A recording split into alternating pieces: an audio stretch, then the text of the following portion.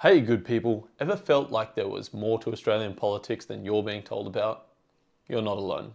While the big names dominate the headlines, there is a whole world of smaller parties hoping to be discovered.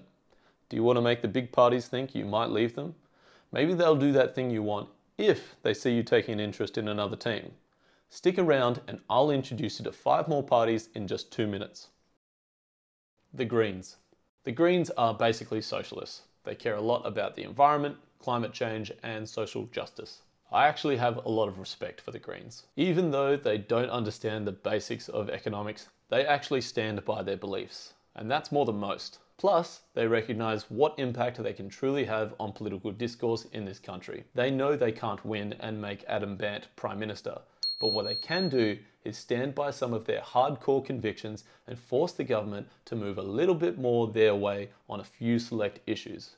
The Greens want guaranteed jobs, a rapid transition to wind and solar, phasing out coal and gas, 1 million government houses, and to spend huge amounts of public money on schools, science, uni, and art, and plenty more. How will they pay for all the free stuff and handouts?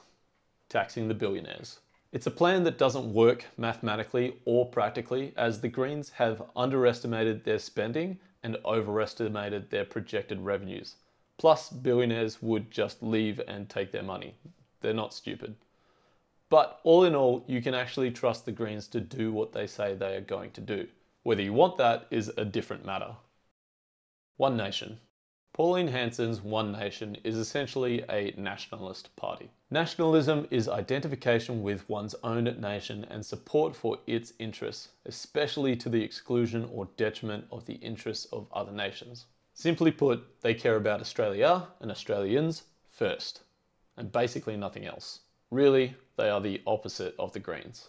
They believe immigration is detrimental to Australia, drugs are bad, except for medical cannabis, dole bludgers are rorting the system, vaccine mandates were immoral, and everything in Australia should be Australian owned. They also oppose increases to the GST and oppose to the reintroduction of inheritance taxes, which I didn't realise Australia ever had. Lately, One Nation has been gaining some popularity due to their online comic Please Explain. After years of copying verbal abuse and insults, Pauline Hanson has learned how to lean into the jokes and make them her own. It seems she's learned how to turn her political punches into political punchlines.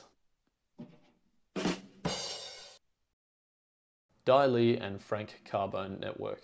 It's probably the newest party out there, having only formed in 2023. I can't tell you anything about it because it was formed last year by Di Lee, a former Liberal member, and Frank Carbone, a former Labor member. They care about Western Sydney and that's their whole thing. Sustainable Australia Party. SAP Treasurer William Burke described the party as not left or right, but an independent community movement with a science and evidence-based policy platform.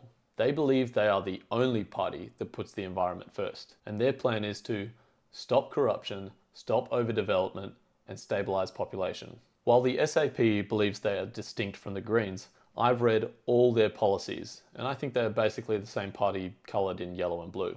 They want to increase taxes, give out free stuff to their selected interests, institute an ICAC, implement a UBI, which is taxable, increase public housing, health, education, etc., all of which is pretty left-wing. The Greens and the Socialists want pretty much all of the same stuff. But there are a few areas where these guys have some unique ideas. For instance, they want to make superannuation optional to be paid as either extra wages or super contributions. I'd like that choice. There's this slowly growing idea of microgrids where energy storage is not centralised. And probably their most distinguishing feature is their plan to stabilise Australia's population by returning immigration to pre-pandemic levels of 70,000 per annum. But overall, I don't think they have a good grasp of economics. They know the lingo, but they are ignoring foundational principles. They use terms like hyperdemand on their website and in their videos. It's not a real term. They just mean a lot of demand. I suspect they've read books like Donut Economics, which is junk, because they believe in investigating modern monetary theory and providing jobs to reach zero unemployment. I can write a government policy to reach zero unemployment in about 2 seconds. 50% of you will dig holes and 50% of you will fill in holes. There, we've reached zero unemployment. But what have we produced?